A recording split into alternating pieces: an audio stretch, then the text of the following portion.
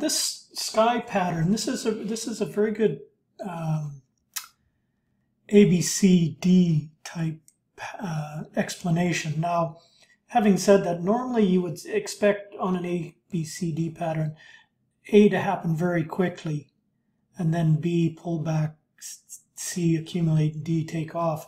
But in this case, what we have here is we've got this nice strong uptrending channel, and up here we get this double triple top, and it pulls back. So this is your A, and now this is your B, and you've got this pop up, it pulls back. Here's your C accumulation, and then you want to sell. So you accumulated here at 24, you sell half at the high, which is here, 24.5, which is now, and then when it breaks through that, then you let the rest run and piece it out as you go.